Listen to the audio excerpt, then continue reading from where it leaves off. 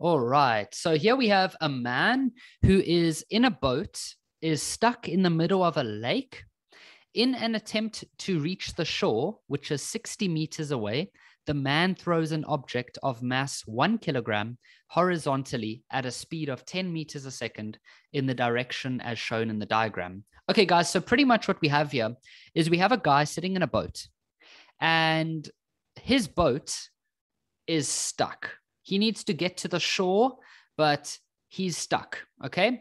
So what he decides to do is he decides to take this 1 kilogram object and he decides to throw it in that direction. Because according to the laws of physics and the laws of nature, if you push, for example, if you push against a wall, think about this. If you push against the wall, you're going to move in the opposite direction. And that is the same thing that's happening here. This man is going to throw this object this way. And what that will actually do is it will cause his boat to move off in the opposite direction. Just like he's pushing off a wall, it's the same type of idea. Okay. So they tell us that the combined mass of the man and the boat is 100 kilograms. You can ignore air resistance and friction between the water and all of that stuff. The first question says, write down the principle of conservation of linear momentum in words. Okay, so I'm not going to go into the word for word definition because, to be honest, each textbook is different. So I'm just going to give you a broad overview of what the definition is.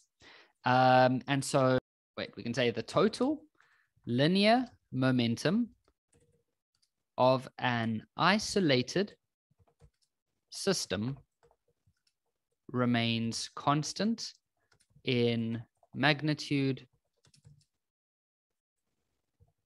and direction. Now, the definition that you've learned might be a little bit different to that, but I know that your teacher probably told you that there's only one definition, but when you get to your final exams, what you'll realize is that or what I've seen is that there's not one definition, but all that they are doing is they are looking for keywords in that definition. Okay, so that's sort of the idea behind that definition over there. The total linear momentum of an isolated system remains constant in magnitude and direction. All right, I'm going to go to the next question. 4.2 says, how will the force exerted on the object compare with the force exerted on the man-boat combination? Choose from greater than, smaller than, or equal to. So guys, this one is just going to be equal to. And you can pretty much, if they ever had to ask you for a reason, you can just say something like Newton's third law. Okay. Pretty much Newton's third law. If I punch a wall, then if I punch a wall with a force of 10 newtons, then the wall is also going to hurt my hand with a force of 10 newtons. Whenever two objects exert a force on each other, the force is always going to be exactly the same. Did you know that if you're driving in a car, I don't know if you've ever done this with maybe when you were younger, and you went on a road trip with your family, and sometimes when you've been on the long roads and you've been traveling quite quickly at like 120 kilometers per hour, you sometimes go to the front of the car and you see that there's all these bugs and insects on the front of the car, there by the bonnet, right? The reason for that is that when the car is driving on the road, it is colliding with these little bugs.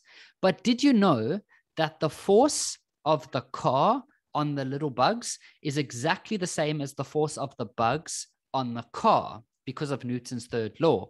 The only difference is that the car doesn't appear to experience that as much force, or it experiences the same force, but it doesn't have as much damage because it has a much larger mass.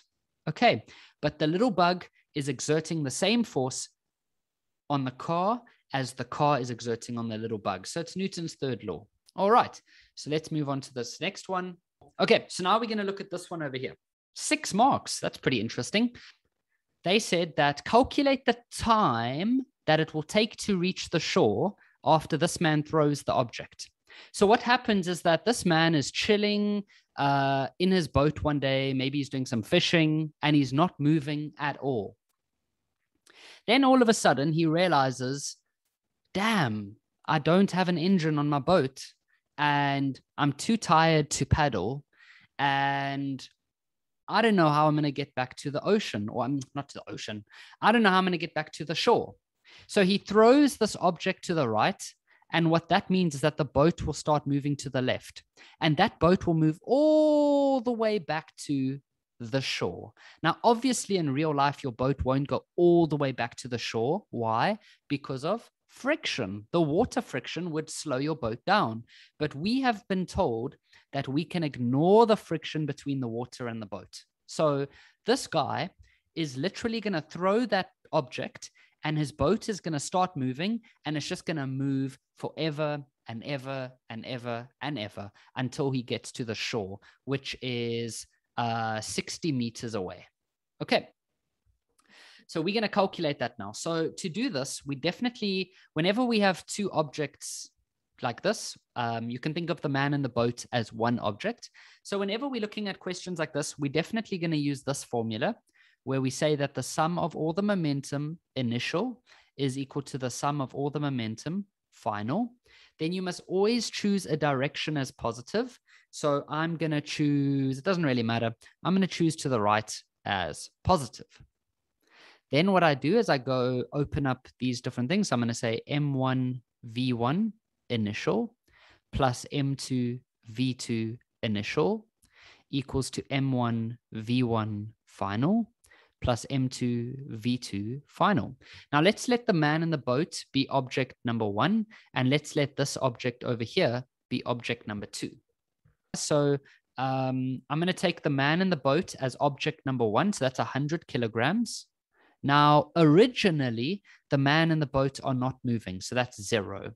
And then there's this 1 kilogram object, which is originally not moving. Remember, the guy's just sitting there with the object. It's not moving. Then all of a sudden, the man throws the object, okay? And so now we don't know what the man in the boat's velocity is going to be, but we do know that the 1 kilogram object is going to move at 10 meters per second. And it's moving to the right, and I chose right as positive. So I can keep this as a positive number. Then I can now calculate the velocity of this man and his boat. So if you had to work this out, you would eventually end up with 0 is equal to 100 V1F plus 10. And then if you had to finally work out this man's velocity, the man in the boat, you would end up that it's going to be, we would end up calculating it as negative 0.1. So what that means, therefore, is that the man in the boat are going to move off at 0.1 meters per second to the left-hand side. Okay. So now all of a sudden, we know that this man is going to be moving, the man in the boat are going to be moving at 0.1 meters per second to the left. And they're just going to keep moving at 0.1. There's no other forces acting on them. So their velocity is just going to remain constant. There's no friction. There's nothing. So the man in the boat are just going to drift along at 0.1 meters per second. And they need to cover a total distance of 60 meters. Okay. Now you could use equations of motion if you wanted to right now. There's nothing wrong with that. And so the best one to use would possibly be this one over here.